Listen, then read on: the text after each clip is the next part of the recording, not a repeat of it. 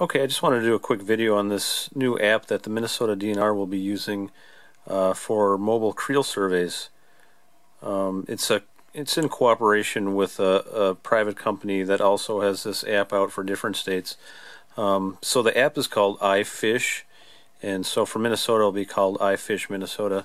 So in this particular case, you would just want to go to the Play Store and then download that app called IFish Minnesota, and then from there you would just install it on your mobile device. It's also available for Apple as well.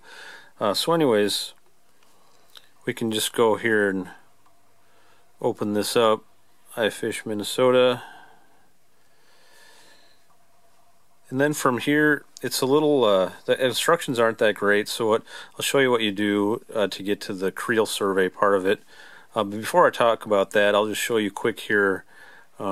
There's many different options. You can check for lakes that are near you. You can do a manual lake search, or you can just go into this IFish Minnesota main menu. It'll tell you how to use IFish Minnesota, frequently asked questions, and then you can see other apps as well. This FAQ is really good. It tells a lot of questions you might have, general questions, things like that.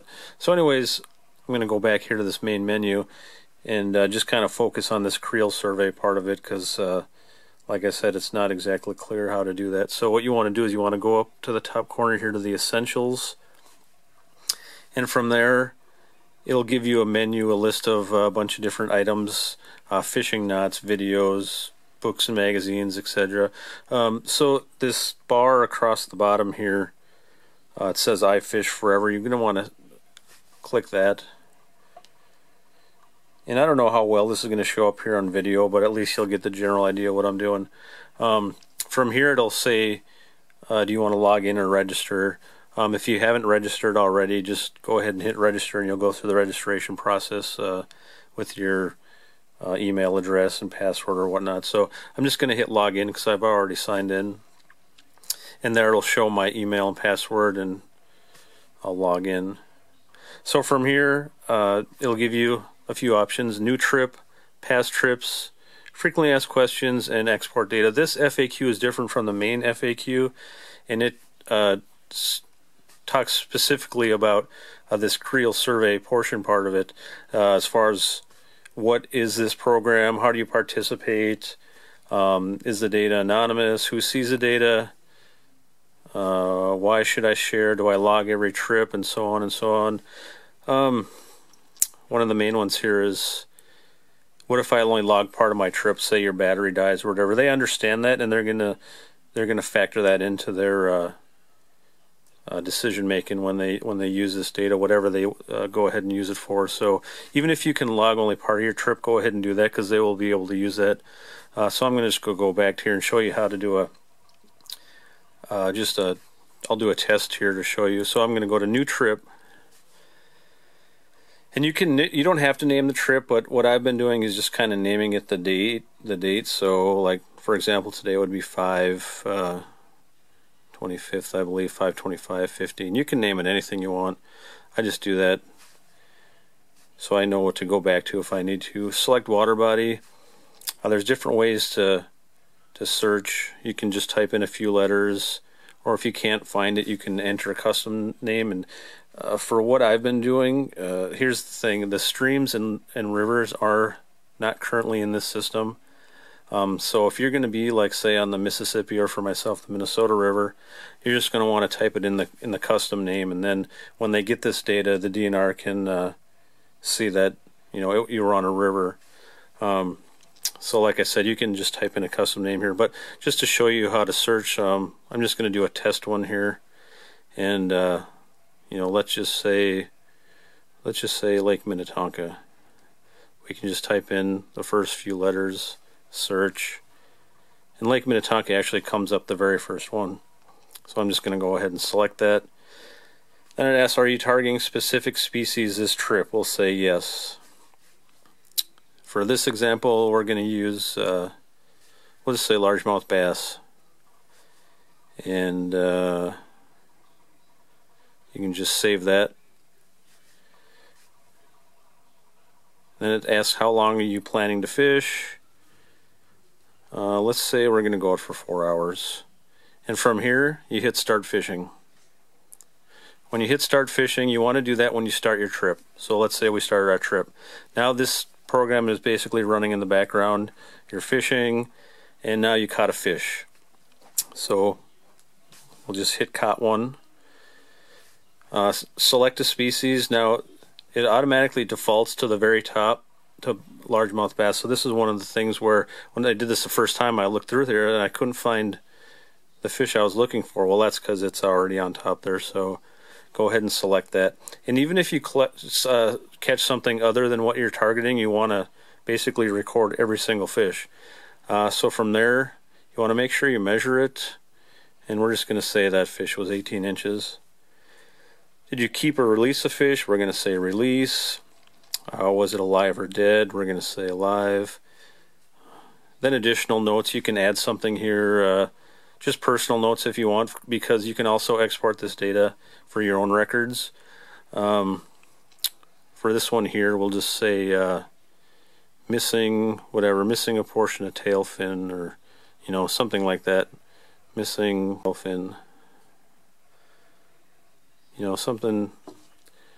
You can add whatever you want. If it was tagged, you could add the tag number there. Weather conditions, you can add something there. Anyways, we're going to save that. And then at the end of your trip, there's a done fishing button here.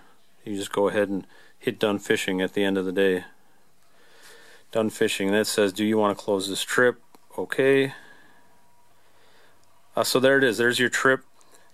That data was automatically sent to the DNR. They will keep a record of that. And you can read those FAQs as far as who sees that data and what exactly the data is used for. But basically that's it in a nutshell. Well, I'm just going to go back here. Go back to the essentials. Just show you quick here. I think there's a way you can go and export the data from your last one. There's probably a better way to do that. I'm just kind of just backed up, and I'm going to log back in.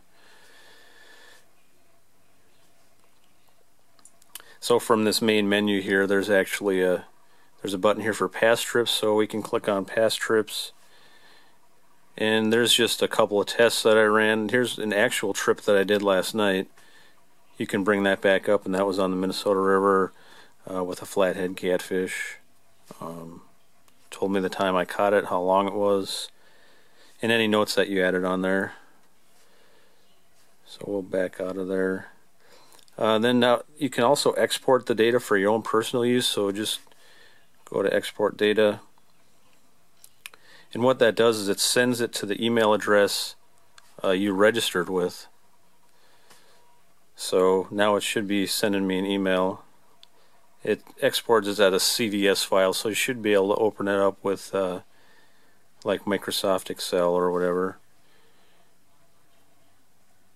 So yeah, that's how you go ahead and do the creel survey. I would recommend anyone who has a mobile phone and fishes a lot do this, or even if you don't fish a lot, Minnesota DNR is looking for this information, and any amount of information is helpful to them.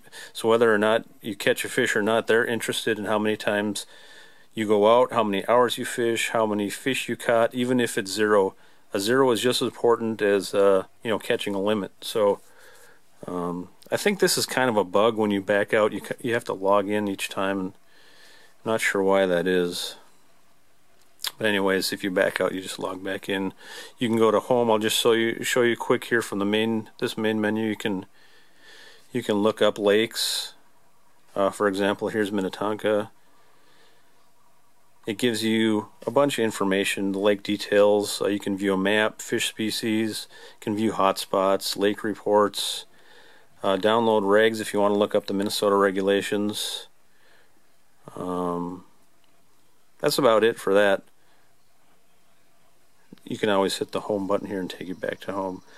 That's about it in a nutshell. I'm probably missing several things, but I just wanted to show everyone how to do that creel survey. And like I said, just go to the Play Store for Android or Apple iTunes. It's a free download, and I'd say it's really important that we go ahead and do this so the DNR can manage our fisheries properly. Thanks for watching.